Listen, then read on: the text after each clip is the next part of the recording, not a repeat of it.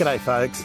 Today I wanted to talk to you about stormwater and how we capture and treat stormwater that's coming off our roads or off our houses. Now, when we build these roads, they're laser level to allow for sheet water to fall across into the gutter.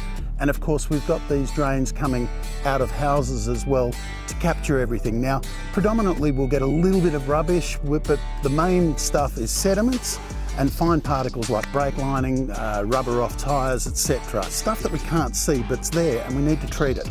It then gets captured and it starts moving down simply by gravity to a stormwater culvert back here. And with the capture having been successfully completed, the treatment process starts. Now the water will go down there with all of the particles and rubbish and everything else, and it moves through a pipe to a gross pollutant trap.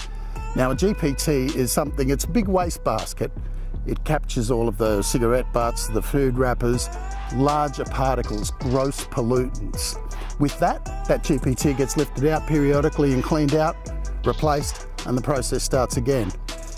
And with the water now having moved through the GPT, it then comes into a settling pond that's been designed specifically to allow for all of the fine particles to settle over time.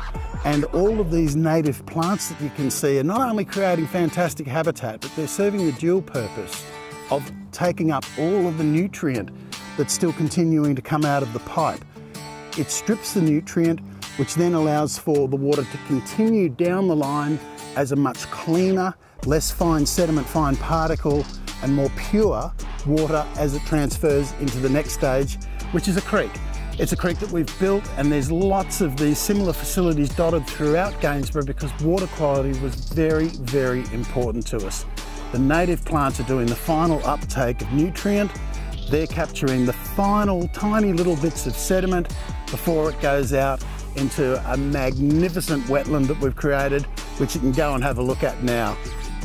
Cheers.